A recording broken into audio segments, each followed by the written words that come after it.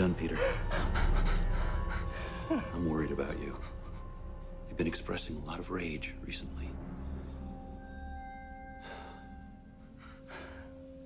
So often in my line of work, I see people take out their resentments on those closest to them. It's a sad fact of human nature. And you're prone to extremes of emotion. The way you think is compromised.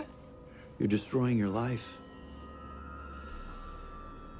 Sarah was a bitter reminder of everything you'll never have. And this is the very horse who kicked you in the head.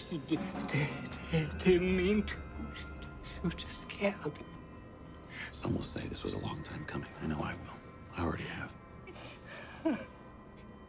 16 women, Peter. You killed them because you weren't worthy of them. You killed him. You killed him.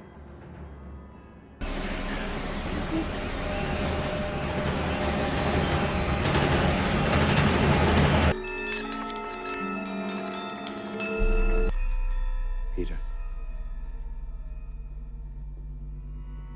Is your social worker in that horse?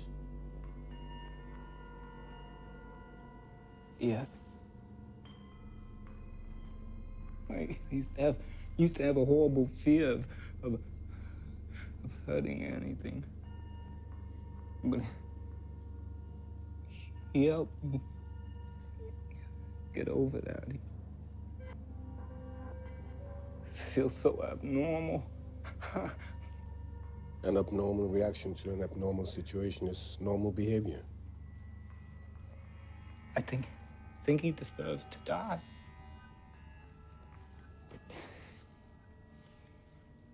But you didn't deserve to kill him, Peter.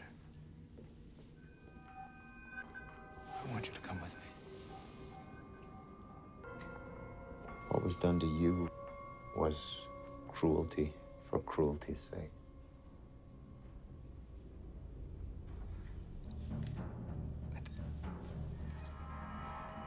I think I hate him.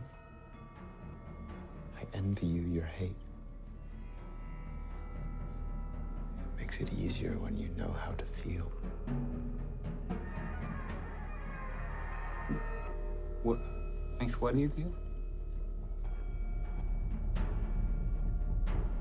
Killing